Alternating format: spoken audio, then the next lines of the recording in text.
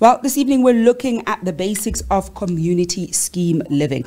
We're still getting inundated with questions when it comes to community scheme living, how it's different from what we conventionally know, and also just what we need to bear in mind when we live in community schemes, and especially as more and more of us choose the community scheme life due to different factors, and of course security being a very big one, and really getting a good understanding of what we need to be aware of, mistakes we need to avoid, and what some of the potential implications of even the new Property Practitioners Act has in how we live in community schemes. And to help us make sense of community scheme living, somebody who needs no introduction on the Private Property Podcast is Zerlinda van Merwe, who is the co-founder and director at TVDM. Zerlinda, good evening, and thank you so much for joining us on the show. Hi there, Zama. So lovely to be part of this again. Thank you very much for the invitation, and hello to all of your listeners this evening.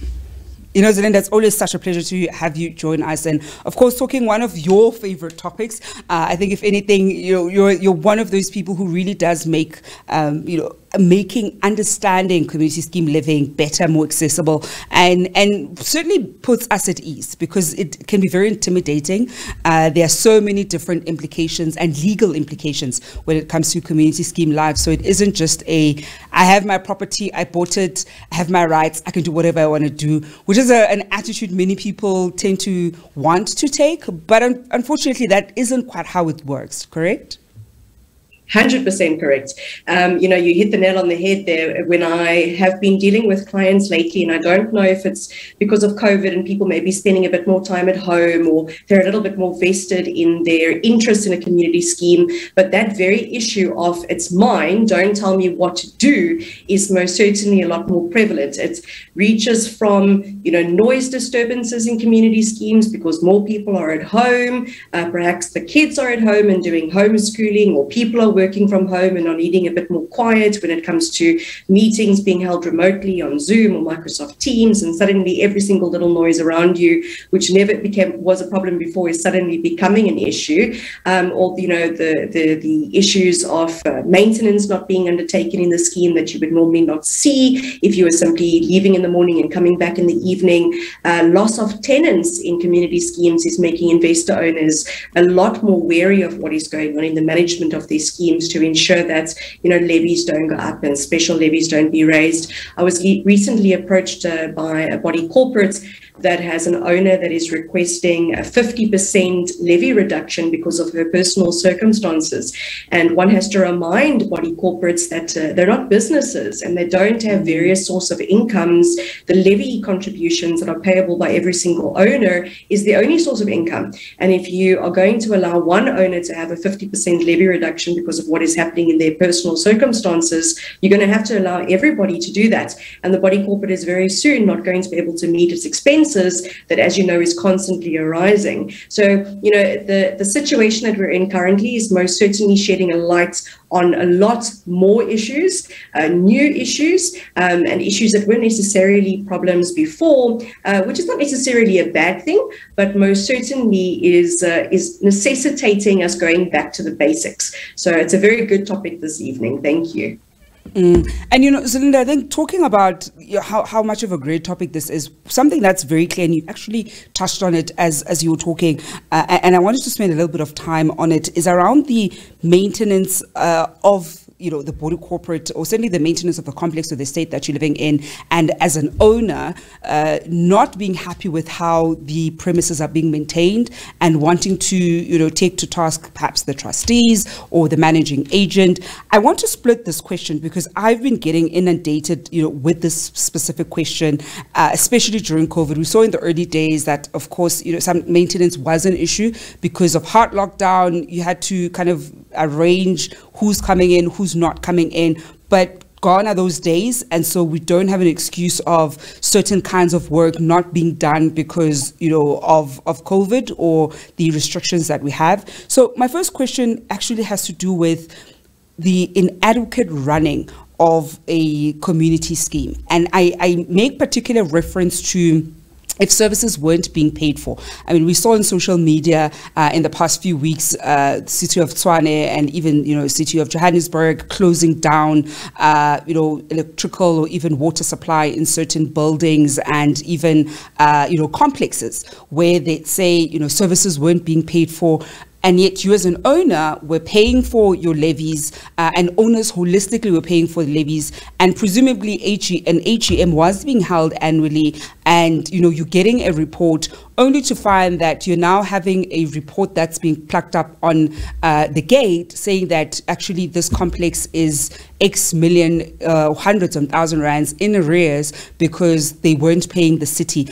In the event that owners are, come to the complex or the estate, they see that, what kind of recourse do they have? Because I'm seeing quite a number of those scenarios popping up, and owners don't know what to do, because we know that if the city, decides to block any kinds of services where you stay, you as an individual owner who's been paying on time, and even holistically as a complex or estate, you've been paying. So it's not an issue of failure to collect levies, right? Levies are being adequately collected.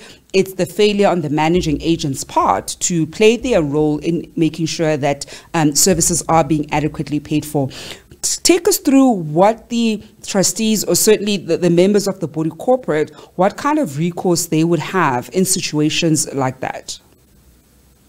So you touched on a very important point there about the managing agent not doing what they're supposed to be doing. And I think this is a concept that comes up very often. I'm a member of a group on Facebook called Sectional Title Living in South Africa.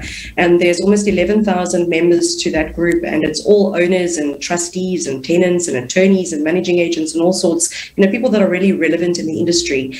And, this concept of the managing agent didn't do this or that, or the trustees didn't do this or that, anybody that lives in a body corporate or a homeowners association or any form of community scheme for that matter needs to remember that when something like this happens, it's not, it doesn't come down to the managing agent or to the trustees, it comes down to them as members.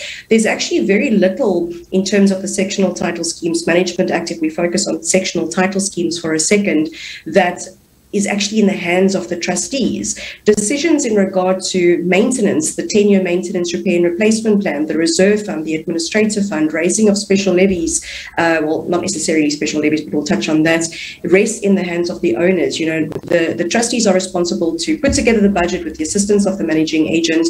They're responsible to contract a relevant contractor if they can't do it themselves, to prepare a 10-year maintenance, repair and replacement plan. And in my experience, it is better for a specialist to do that. I mean, you've got companies like Merwe and THC in the industry that are really well known and very professional when it comes to those types of things. So it is better for that to be outsourced. But ultimately, although these documents are prepared on the instructions of the trustees with the assistance of the managing agent, not on the instructions of the managing agent, with the decision of the managing agent, they are presented to the members. And the members have the responsibility to consider the year past in terms of the audited annual financial statements, and they need to look at it in light of the year going forward in terms of the estimate of income and expenditure, the budget.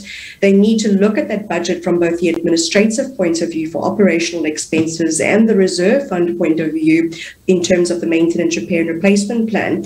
If that isn't adequate, they need to give instruction to the trustees, who in turn, with the assistance of the managing agent, will go back to the drawing board to ensure that there's adequate funding. Now, you use the example of a scheme that's levies are being paid. There aren't any, naughty owners that aren't paying their levies. That's a fantastic scenario, and unfortunately, it doesn't happen very often. But if that is the case, and you're still not meeting your expenses, then you're going to have to look at either levy increases, which is why it's so dangerous in a sectional title scheme or any community scheme for that matter, to not raise at least a minimum levy increase on an annual basis, because everything goes up. There's nothing in the world that doesn't go up. Unfortunately, the budget is always increasing, therefore the levies need to increase. No levy holidays or levy discounts should be given in that regard. If a levy increase is not possible, or a levy increase has already been raised and it's still not sufficient, the body corporates by trustee resolution needs to look at raising a special levy. If the trustees don't feel comfortable in doing that, they should approach the members, at least for an ordinary resolution for that to happen. You have to look at the governance documents of any other type of community scheme, for example, a homeowners Association to see whether or not such special levy can be raised. In sectional title, it's relatively easy. And if that is still not adequate, you have to look at other sources of funding. Companies like ZDFin or Stratafin, both of which you've had on your show before, and I'm sure it'll be a nice opportunity to get them back again, will be able to loan the body corporate monies. The level of resolution has also come down dramatically in sectional title from the Sectional Title Schemes Management Act, because the reality is that living in a body corporate or a community scheme is very expensive. Now, when it comes to the services that are not being provided, the only entity that can disconnect services is your local authority. And if those bills are not being paid, you need to look at the reason for it. Is it because the body corporate doesn't have the fund for it? And that's one of the first things that should be included in the budget and paid. Is it because the trustees weren't keeping track of the expenses? Is it because it was underestimated and then suddenly you got a whack of a bill that you should have made provision for? There's situations where the trustees aren't able to make these decisions or present this information to the owners because the information is not being provided to them by their managing agents. That's when the managing agents are being a bit naughty and need to give their trustees this type of information and involve the owners. And transparency is key. You need to involve the owners from the first moment you have a problem, and not only when they're arriving home to see a notice that they're suddenly not going to have service delivery. And at the end of the day, when it reaches that point, the recourse available to them is not to say, trustees, what happened here, or managing agent, it's your fault. It's to immediately gather together to see how those bills can be paid and then deal with the repercussions of it afterwards. But it's a very scary situation. It's a very good example to raise. And I think, talking of that scary situation, I see we've got questions and comments coming through relating just to this. Remember, you can send them on our Facebook page as you are watching. Also, share the live with friends and family on your Facebook page. And to go to those comments, I can see Paulina Nkosi checking in, watching. Lindy Sichabela also checking in and watching. Michael Addison saying Zerlinda is brilliant. Of course, she is. And Mike, somebody who we have on the show on a very regular basis, tuning in there. And we've got a question here coming through from Mallory Panther, who says, I belong to a body corporate sectional title scheme. Most tenants pay, but the managing agent is very incompetent. What can we do there? So the issue of dealing with an incompetent managing agent, Zerlinda, I think it's one that comes up in different shapes and forms. And oftentimes, even the trustees themselves don't quite know how they can fire a managing agent and what the process is. They'll tell you that they've tried to fire them before, but there's always an issue, or they sometimes don't want to hand over, their documents or whatever, relinquishing the power, essentially. They don't want to do so. So what would be, the most efficient way to get rid of an inefficient managing agent? Yeah. I always cringe when I read comments or receive comments about incompetent managing agents or inefficient managing agents. I mean, Zama, you know that I used to be a managing agent myself, and that's how I started my career. And I would never give that time back for the world, because now I can actually understand the practical realities behind the black and white of the legislation. And it's not as simple as what the legislation sometimes says. One also has to remember that a managing agent doesn't only manage one scheme with one owner. It's hundreds of owners and multiple schemes, different types of community schemes. I'm not giving excuses or making excuses at all, but the managing agent is a contractor, and the managing agent acts on instructions, and the managing agent gives advice. I always used to say to my colleagues, as managing agents, when they go to meetings and they give advice and the trustees ignore that advice, or the owners ignore that advice, to make sure that they put it in writing, to put it in the minutes, to send an email. And very often, when the trustees or the members have to approve those minutes, they conveniently take out what the managing agent has said, because who are they to be included in the minutes? They're simply a contractor. I remember myself as a managing agent, how often my advice was shoved under the rug, because who was I, just a managing agent? But that being said, it is a reality that there are not perfect managing agents out there, and I don't believe that anybody is a perfect person, let alone a perfect managing agent. But there are most certainly suitable managing agents suitable to a scheme, and that's the first question. And I know your question was about the termination of it, and we'll touch on that. But when a managing agent is appointed for the scheme, very often the trustees and the owners look at, what is the lowest fee that they possibly can obtain? What is the least amount of services that can possibly be offered? And that's not necessarily the right way to get the right managing agent or the right portfolio manager for your scheme. So that's something to take into consideration. If the relationship has failed, we always talk about irreconcilable differences like a divorce, and you need to terminate the managing agent. You first have to look at the contract. If there is no contract in place, which is very often the case, scarily so, you have to look at the provisions of contract law. And of course, you look at the Sectional Title Schemes Management Act. In sectional title, you look at the Constitution or the Memorandum of Incorporation in the HOA.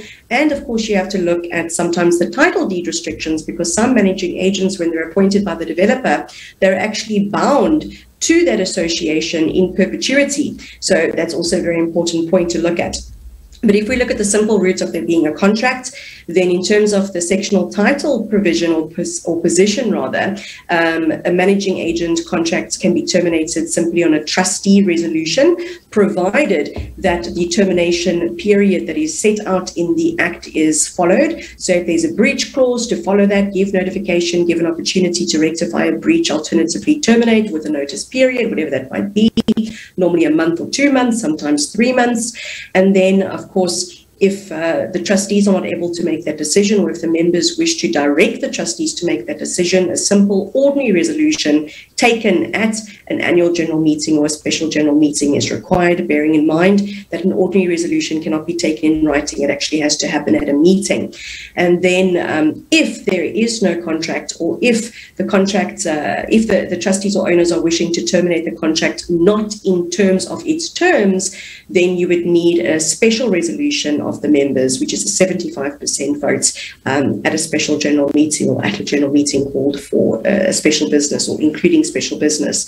And then the managing agent requires a 2-month notice period. In the same way, the managing agent can also give notice to the community scheme. It's not very often that you hear about a managing agent giving notice to a scheme, and when you do hear about it, then you immediately ask the question of, oh no, what did the community scheme do? Because a managing agent is just generally tuned in to take quite a bit of abuse, and when it gets really bad, then they'll give notice. But that's the process of terminating a managing agent when you believe that there is no other option available to you. You've mentioned the records of the scheme. So in terms of the Sectional Title Schemes Management Act, within 10 days of the termination, the managing agent has to provide the records to the body corporate. If they do not do so, an application can be brought to the Community Schemes Ombuds Service for an order that those records need to be handed over. And really, because the industry is so small, it's never advisable for a managing agent to do that. Rather have a nice clean break. And very often when that's the case, you'll find in a couple of years that that community scheme will actually come back to you when they find out the grass is not necessarily greener on the other side. And that's exactly where we're going to leave it this evening. Zerlinda, thank you so much for joining us on the show. Thank you, Zama. Thank you for the opportunity. And that is Zerlinda van Merwe, who's a co-founder and director at TVDM Consultants, wrapping up the Thursday edition of the Private Property Podcast with myself, Zamantungwa Khumalo. Well, we'll be back on your screens tomorrow evening at 7 p.m. It's a Thursday. You can look forward to Mbalinoka on the Farming Podcast at 8 p.m. Until then, from us and the team, hoping you're staying home and staying safe.